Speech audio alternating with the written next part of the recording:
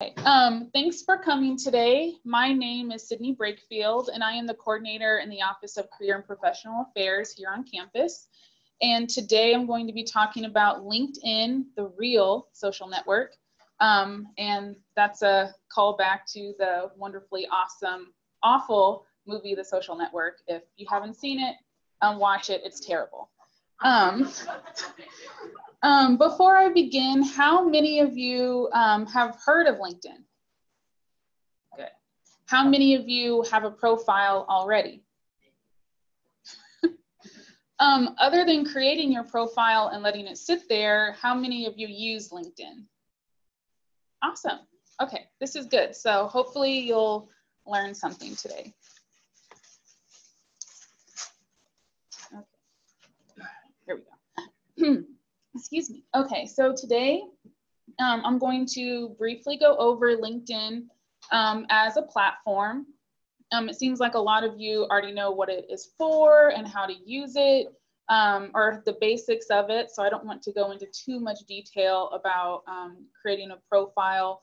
The last time I gave this workshop, I got very technical with it. And so today I want to give a brief general overview of your profile and the components of your profile, but I mainly want to talk about the features that LinkedIn has that will allow you to complete online networking. And then I'm also going to talk about how to build and expand your LinkedIn connections.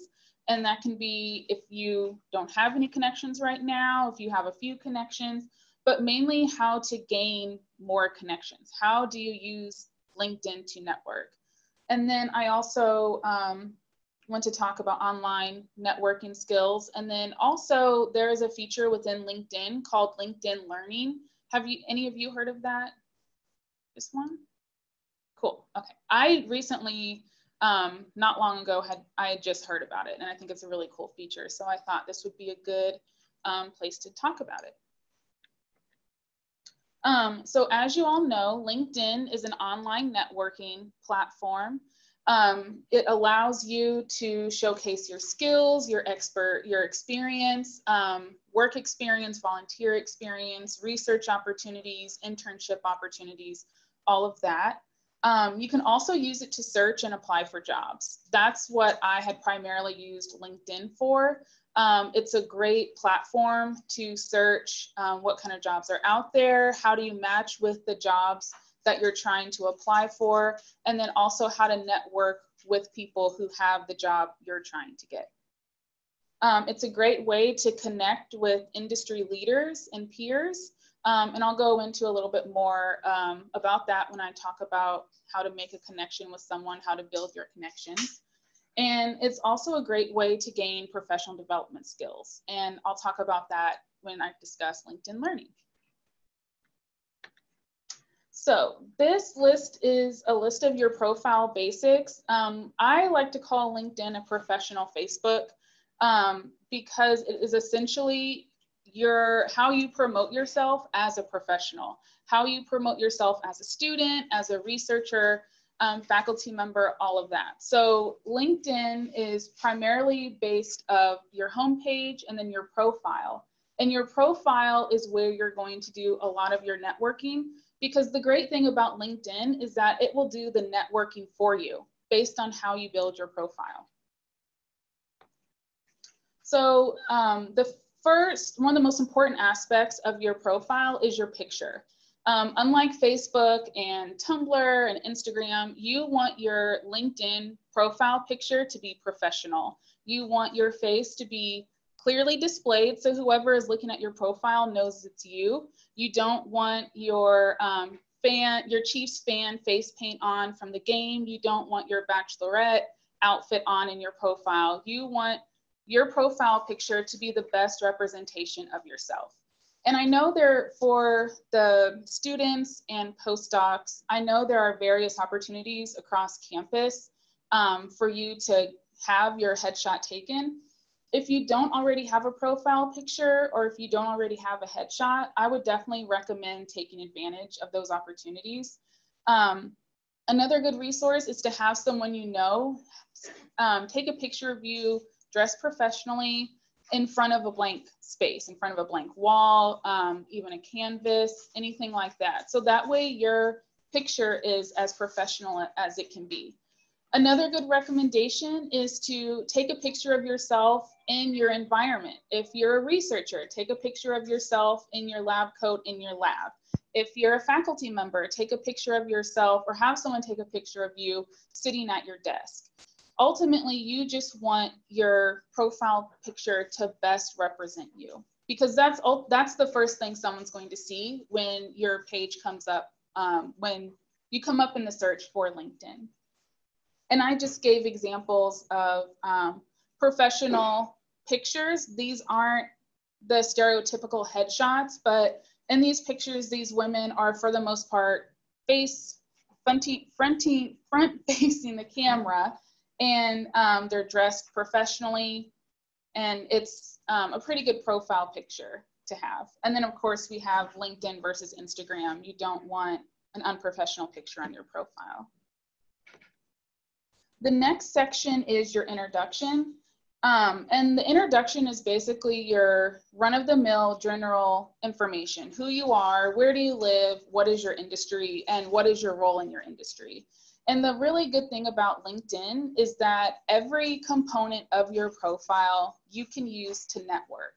So if you can get as specific as possible on your profile, that will enhance your ability to show up within searches, and you can make better connections. So when you list your industry, be as specific as possible. When you list where you live, be specific. If you have credentials, add those credentials. Your introduction will also, along with your profile picture, be the first thing people see.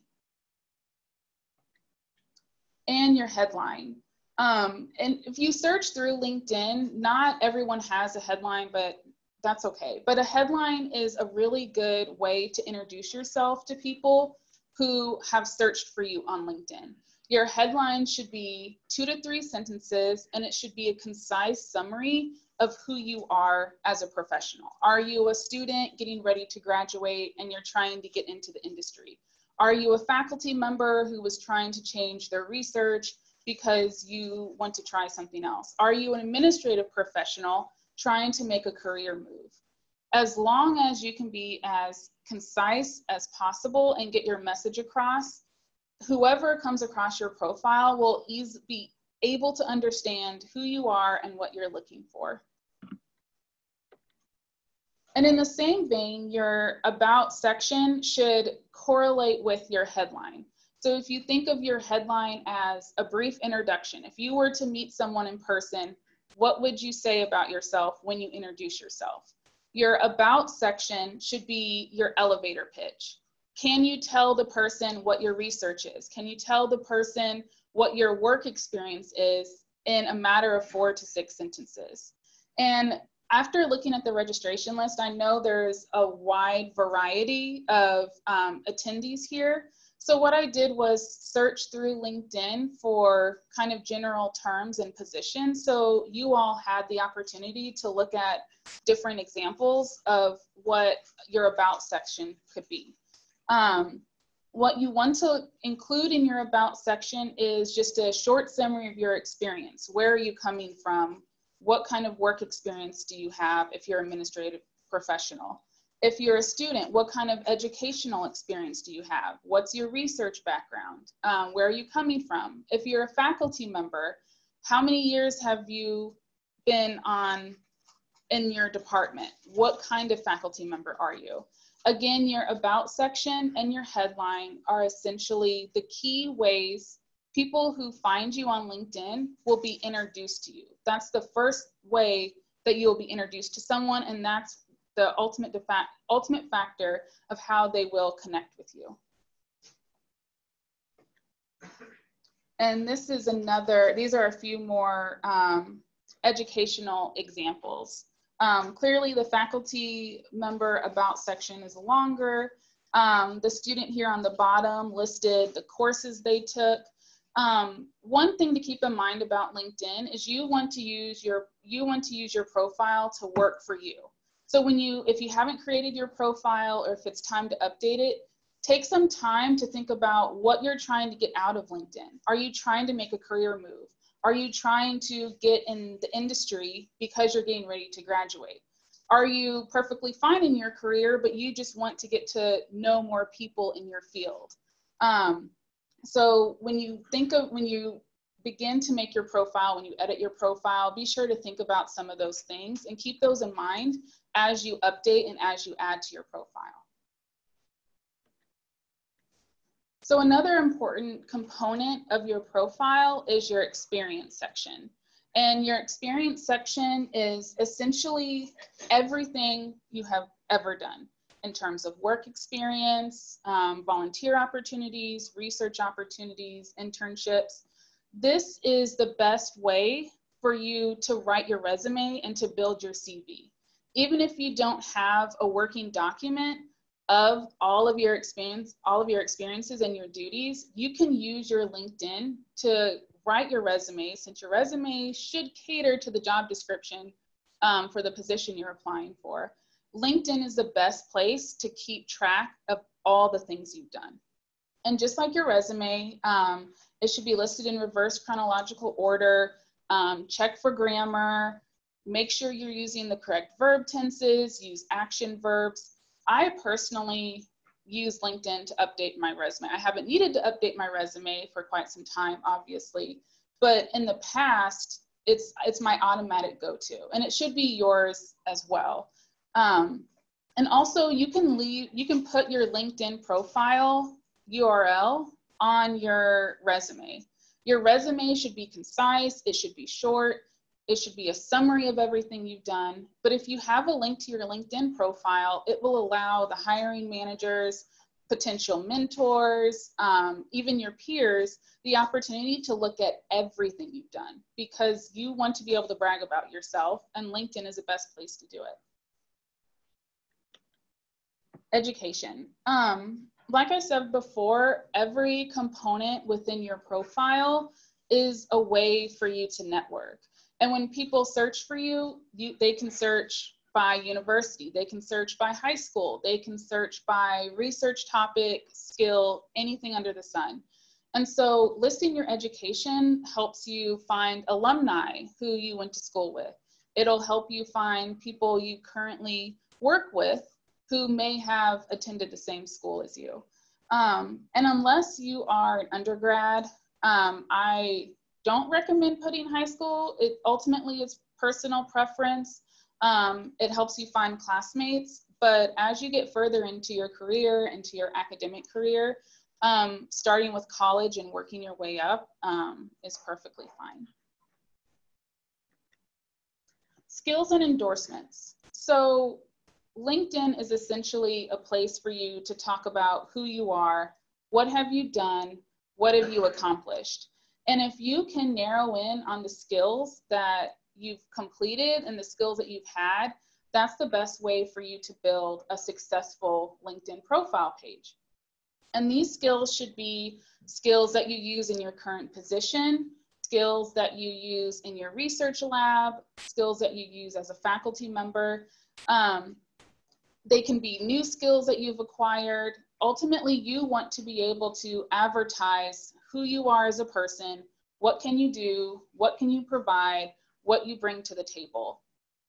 And a really good aspect, or a really good feature that LinkedIn has, if you don't already know, is that when someone goes to your profile page, they can see the top 3 skills that you have. And the top 3 skills should be the most important. They should be the skills that you use on a regular basis. And one feature that's really nice about LinkedIn is if you're having issues trying to figure out what skills you should list, what skills do you use, what skills should you have if you're trying to make a career move, you can search those skills on LinkedIn.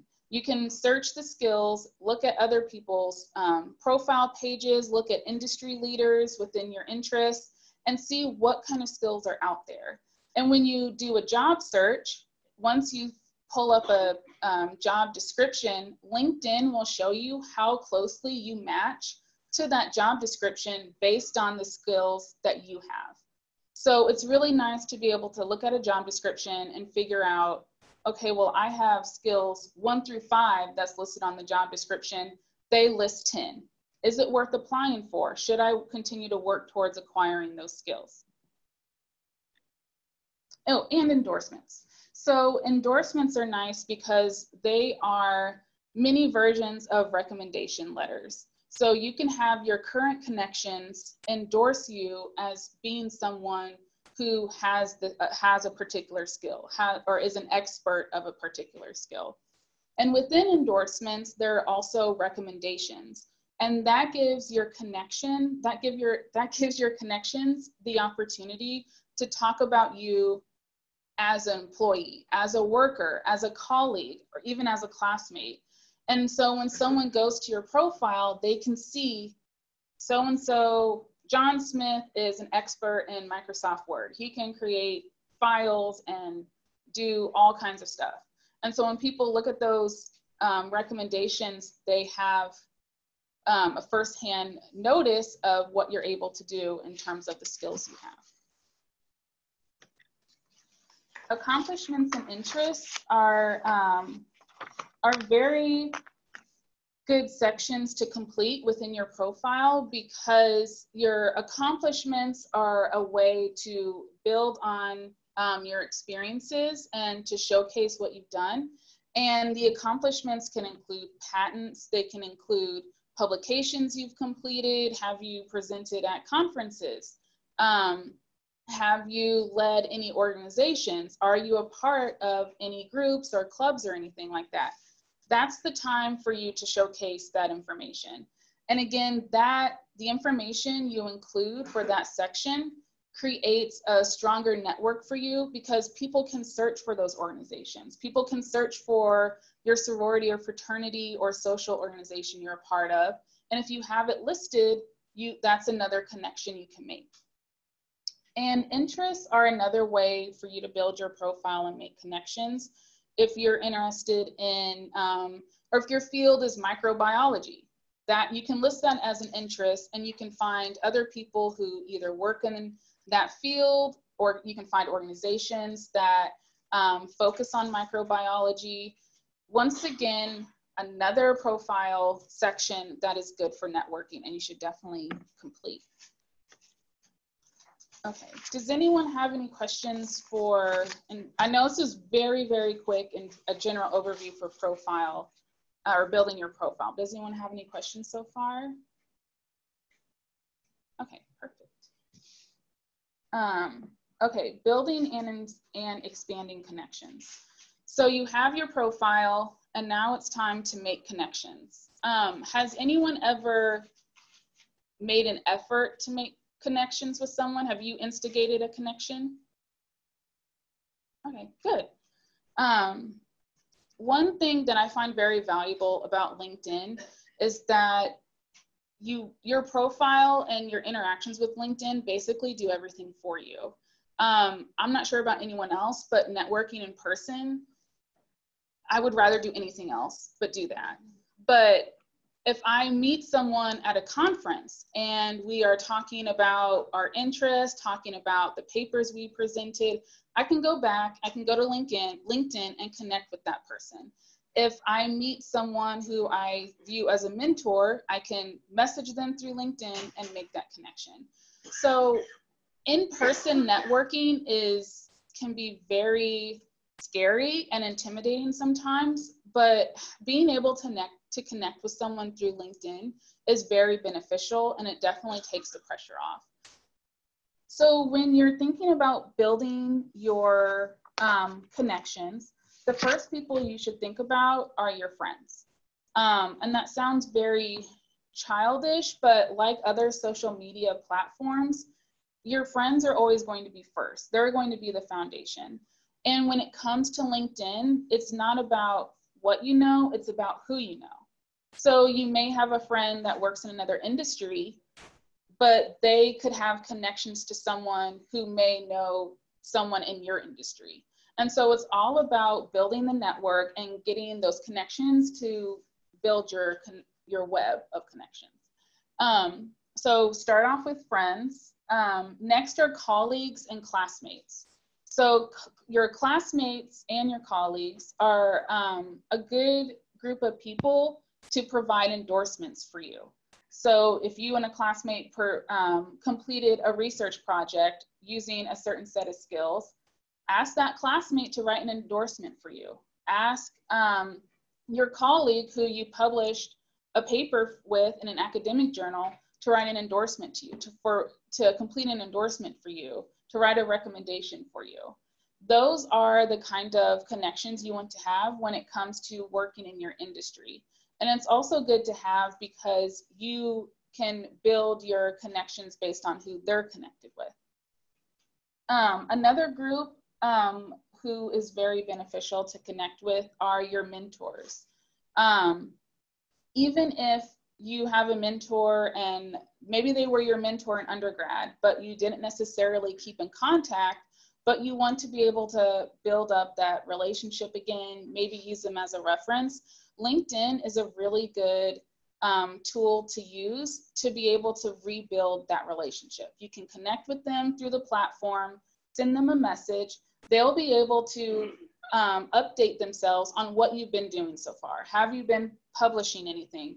Did you make a career move? Have you changed jobs? Did you change schools? Anything like that. And so mentors are great because you can use them. They're another way to build your references and to build your recommendations. And then also they can give you an idea of who else to connect with through LinkedIn. And maybe it's not necessarily through LinkedIn. Maybe they'll give you the name or an email of someone who's also in your industry or who's also at another institution that you're trying to get into. But essentially, they're just another way to build your connection. Current and former professors are also good to connect with. And again, with the mentors, you don't want to connect with a professor who you had an undergrad in, a Psych 101 class. You want to connect with someone, with a professor who maybe was on your dissertation committee, was on your thesis committee. Maybe you had 6 or 7 classes with them throughout your educational career. Ultimately, you want to be able to connect with someone who you have some kind of relationship with or who you can build a relationship with. For the staff in the room, former supervisors. Maybe you worked at an institution for 5-6 years and you're in the process of making a career move. Contact those former supervisors, connect with them, reintroduce yourself, let them know that you're trying to make a career move, figure out who they know in the industry that you can reach out to. Maybe they have some advice they can provide you. Maybe they can be a reference for you as well. And also associates. I would consider associates also peers. Again, people, maybe you went to a conference, maybe you attended a training session with and you connected with someone and you're in the same field, you're in the same industry, and you're trying to branch out. Maybe you want to learn more information about a particular field. Your peers are another good group to connect with. And like I said before, connecting with others really helps expand your network. And one thing I liked about LinkedIn is that when you connect with someone, it'll tell you their connections. And within their connections, it'll tell you how you're connected to the next group of people. So it's almost like 7 degrees of separation. So you have your first level connections, second level, third level. Okay, when it comes to online networking, I said it earlier, LinkedIn, if you use it correctly, not necessarily correctly, but if you take advantage of it, it can be a really, really great resource to have when it comes to networking. This is a picture of the homepage, which you all already know. But one thing I recommend doing, and I honestly did not start doing this until a few years ago, is to use your homepage. When you become a member of a group or an organization within LinkedIn, their updates will show up on your home screen or on your homepage. When you connect with people, their updates and what they're posting will show up on your homepage. Comment on those posts. Look at who else is commenting on the post. Look at other people who are members of the organizations and of those groups. If you're trying to get your foot in the door at an institution because you're wanting to make a career change, join that institution's LinkedIn page. Look to see who is on staff there. If you're trying to find a new mentor or gain more knowledge in your research field, look for the organizations that focus on your interest, because those organizations are going to be sending updates, they're going to be making announcements, they're going to be making institution announcements, and LinkedIn is the best place to stay updated. You'll get regular emails. When someone comments, you'll get an update. Another great thing about your homepage is that you can post articles as well. My personal Facebook page has basically become a collection of art criticism articles. So what I started doing was posting those articles on my LinkedIn page. And then people I'm connected with read those articles. And so then I can see who they're connected with. So my own art historical connection has grown just based on me being able to post the articles. And another great thing you can see over here is news and views. Those are updates based on, sometimes they're just general updates that are happening in the news. Sometimes those are updates based on your own interests. That's another feature that's good to look through, because then you can see what other articles people are posting and what other articles are the top features. Okay. Another great feature, this is the career advice is within your dashboard on your profile. Has anyone ever used the career advice feature? Awesome. Okay. So the career advice feature is amazing. You can set, basically you fill out information about your career. What's your interest? What is your current career field? Are you looking for a position? What are your goals? You enter this information and LinkedIn will connect you with industry leaders in your field, and they will send you advice. You can ask them questions. They will send you articles. They will send you recommendations for other people to connect with. And so it's a really great feature because it's almost like an online mentoring system. And so for me, you can see I put in information about someone who's interested in arts administration.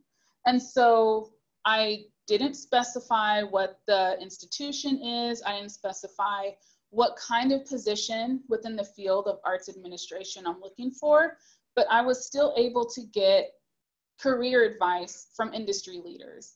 And so this feature is really good, especially for students who are getting ready to graduate and people who are looking to make major career moves. Are you trying to go from a coordinator within a department at a hospital to a marketing firm? So if you haven't already taken advantage, definitely look into the career advice section. Career interests. So the career interest page is very beneficial because it will send you opportunities that you didn't realize you were qualified for. So regardless of if you're looking for another job, if you're looking for internship opportunities, if you're looking to just volunteer within your field, you can fill out this, this section of your dashboard and it will send you updates. It will let you know where, when opportunities arise in the greater metro area. If you're trying to move to another city and you're interested in the opportunities that are open there, it will give you all of that information.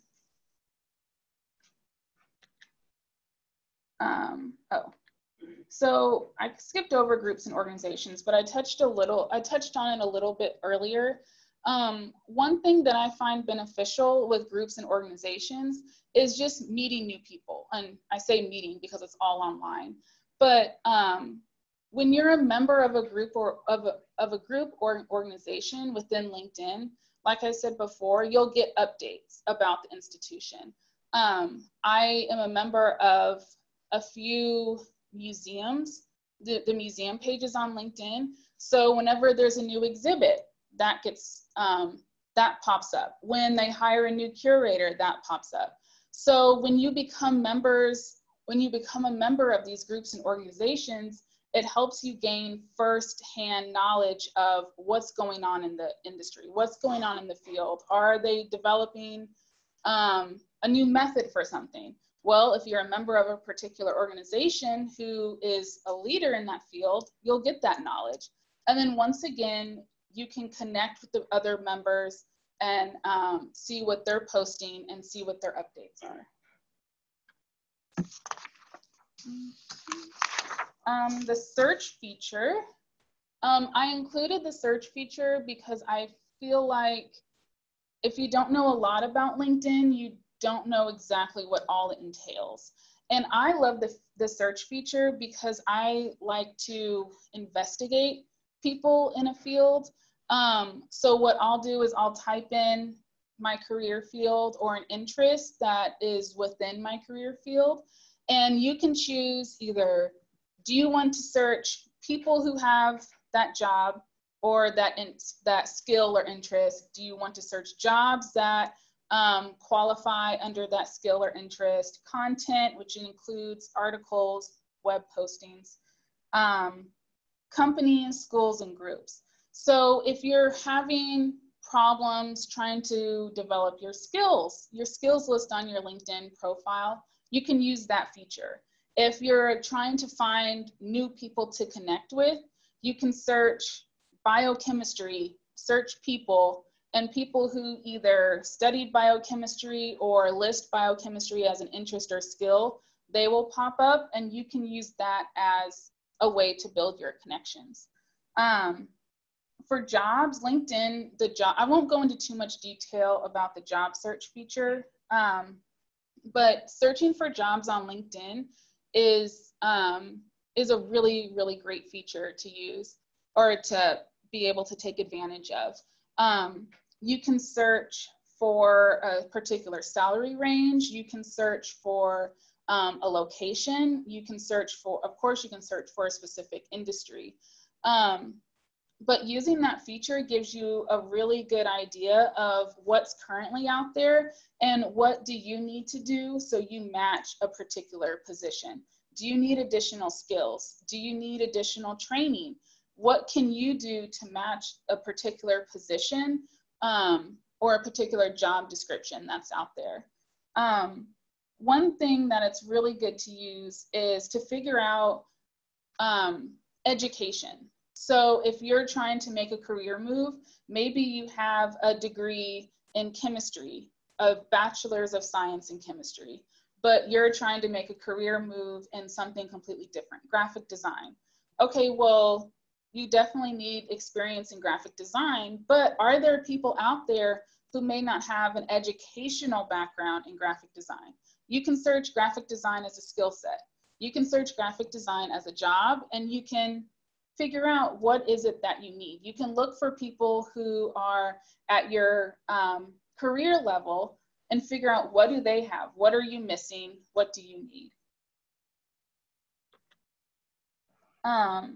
When it comes to your online brand, definitely take into consideration what you are trying to portray. What is it about yourself that you're trying to advertise?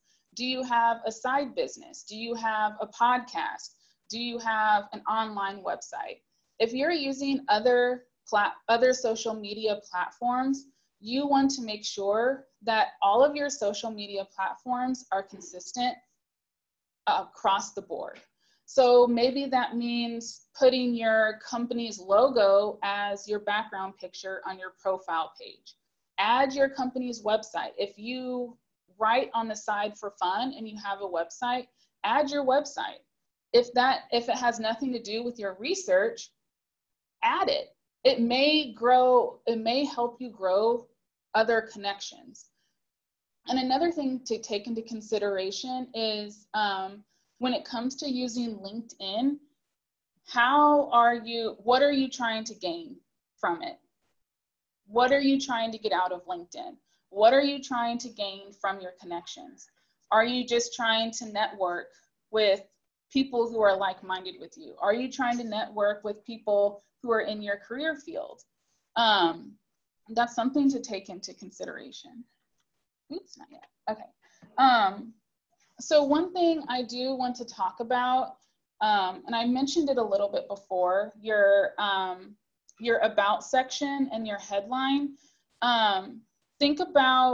So if you think about it as your elevator pitch, when you meet someone, if you have that in the back of your mind, you won't be stumbling to introduce yourself. You can say, oh, my name is so-and-so, this is what I do, this is what I'm looking for. And also add that if you're looking for a career move, if you're looking for a new job, add that in your headline or add that in your about section. So that way, if you apply for a job and a hiring manager goes to your LinkedIn profile, they can see, okay, they're looking for a career change. They're looking to get hired for X, Y, and Z. Okay, so I have a brief summary. And one thing to remember, of course, is to keep your profile professional. It should always be professional. Hopefully, if someone searches for you online, your LinkedIn page is the first thing that comes up. And if it doesn't, then at least your LinkedIn your picture will look professional and someone will take you seriously. Second, be strategic with the information you provide. Keep in mind that every piece of information you add to your profile, you can use to network with someone else. You can use to network to gain a new job, to find a mentor, to find someone who can be your peer within your industry. Also, don't be afraid to connect with other people. I know, like I said before, in-person networking can be very daunting, but if you read an article by someone and they're on LinkedIn, reach out to them, ask them questions. If you attend a conference and the person who leads the panel of a particular workshop you are sitting in is on LinkedIn, connect with them. Reach out to them and let them know that you're interested in their research, you're interested in what they had to present.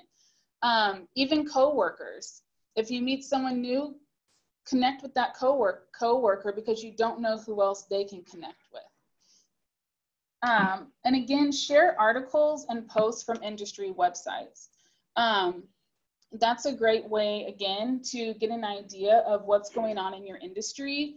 And also, it just keeps you updated about what's going on, and it helps you build your connection network in terms of who else is sharing those posts, who is writing those articles, who is commenting on those articles. And again, regularly interact with other people who are members of groups and organizations. That's a great way to figure out what is going on in your field. That is a good way to figure out what other people within your interest area, what are they doing? What are they doing to get ahead in the industry? What are they doing to gain skills that you may need? And again, make your profile work for you. Are you looking to make a career move? Are you looking to gain more research experience and you are trying to get hired somewhere as a research fellow? Are you a grad student trying to get their foot in the door at a particular institution? Whatever that is, figure that out and make your profile work for you, because LinkedIn basically does everything for you. Make sure you're searchable for a particular skill set that you have. Make sure that you're listing the correct skills that you have. If you're trying to gain new skills, complete the training and add those to your profile. And also, it's really, really important to update. Not only is it important if you're using your LinkedIn profile as a way to write your resume and CV, but you don't know who's looking at your profile.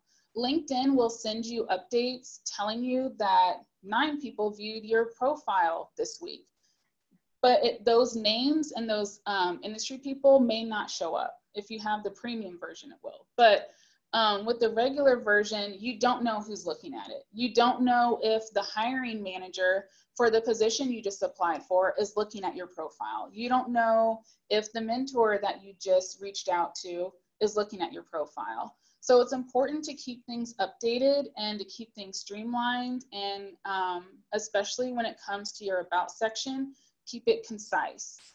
And just keep in mind that your profile, again, is the best representation of you and your skills and abilities. And so I wanted to talk about LinkedIn Learning real quick.